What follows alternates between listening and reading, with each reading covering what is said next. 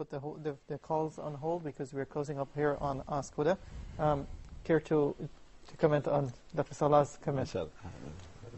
As Sheikh Salah rightly said, that there are different opinions as far as the niqab is fard or not, and I do agree with him totally. There are different opinions, and I do agree with him, as he said earlier, that most of the fuqahas, they say that it is not fard, but it is mustahab or recommended. But there are quite a few scholars, or quite few but large in numbers. Few doesn't mean few, but the number they are large, who do say that wearing niqab is fard. And each of these two group of scholars have given their reasoning. And as a person, as a Muslim, we analyze the reasoning. And what we feel is more close to Quran Sunnah, we give the word. And as Sheikh Salah, he feels that wearing the niqab fard is the more appropriate based on Quran and Sunnah. And when I read the reasoning of both these group of scholars, I agree with Sheikh Nasruddin Albani. Not because he's Sheikh Nasruddin Albani, his reasoning. And in his book, he has given more than 20 reasons why niqab is not fard. I myself could refute many of them, which I don't think it is correct. That it is, like, because I'm a debater. So whenever I give an answer, I punch holes in my own answer. Out of them, there are at least 7, which I feel are irrefutable. And if you go to my website, I've given those 7 reasons, which is irrefutable, as far as what I think that niqab is not fard. And I being a debater, their own debate with Sheikh Muhammad Salah, mashallah, great Sheikh, alhamdulillah, Allah is giving great knowledge. But what I do, that whatever reasoning the other group of scholars have given, I use that in my favor. Okay. And out of that, I think 2 reasons which Sheikh Salah said. He said that while in ihram, in umrah, or when you go for hajj, it is a lady who's in ihram, her face should not be covered.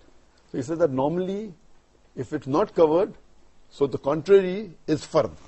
His reason, which I disagree.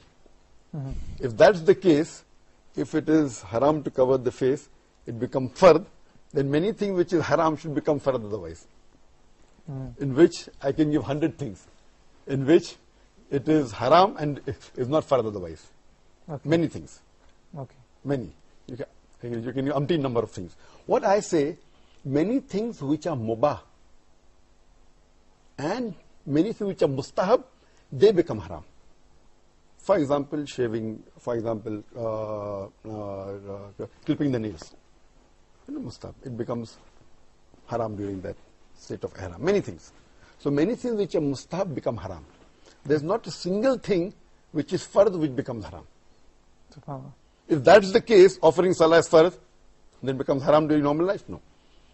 So in logic, this itself defeats the purpose. He's basically answering the third party. Therefore I'm saying, but this again, I never go my answer based on logic.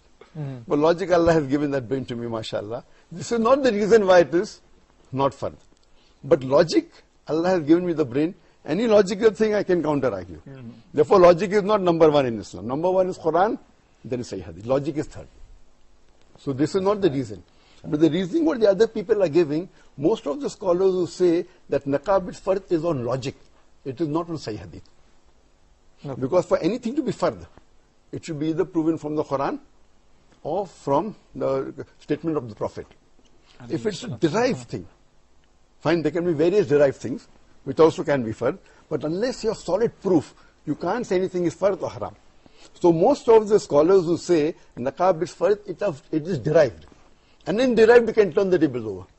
So if you say, therefore I say, that if niqab, if showing the face is fard, normal time, it cannot be haram.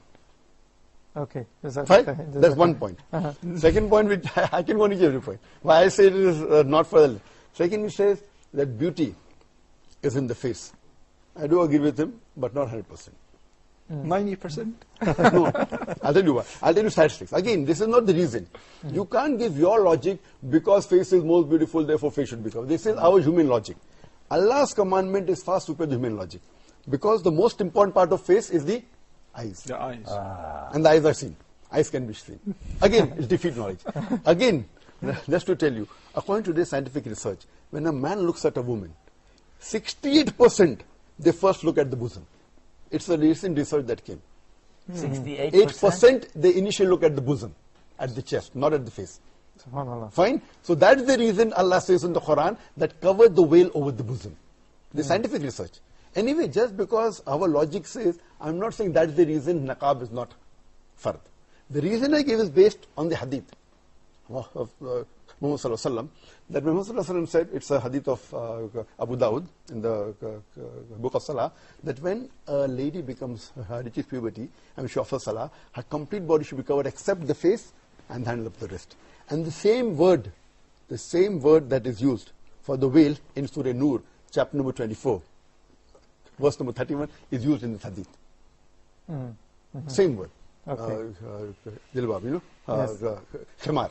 Okay. No scholar today ever says that when you offer salah, your face should be covered. No scholar that I know of. It's not permissible to cover the face in the salah. It is not permissible to cover the face in the salah. So again, the same word which is in Arabic in the hadith of Abu Dawud, Sahih Hadith Muhammad Sallallahu Alaihi Wasallam, is used in the Quran. So Surah Nur, chapter 24, verse number 31, the word khimar does not mean covering the face. Again, going to jilbab or hinna, it's a verse of Surah Azab, chapter 33, verse number 55, that the jilbab, when it says over, it can be done in various ways. It says close to the body, not on the face. So based on this, I agree more with the argument. He told me he's a debater, but the hadith is a weak hadith. Hadith Asma. Of? Whenever a woman grows the age of puberty. That's classified Sahih by Albani.